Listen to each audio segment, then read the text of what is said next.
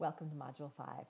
This module covers chapters 9 and 10, which is about capital budgeting. So how do we stop to think about how we're going to evaluate projects, and then how do we develop the cash flows for the purposes of that evaluation? We have two challenges in this module. Our review of the week. We're still going to check and see what's going on in the markets and how that relates to finance. And then we have a homework assignment. It's chapters 9 and 10. It's one homework assignment combined together. That's it for Module 5. Good luck.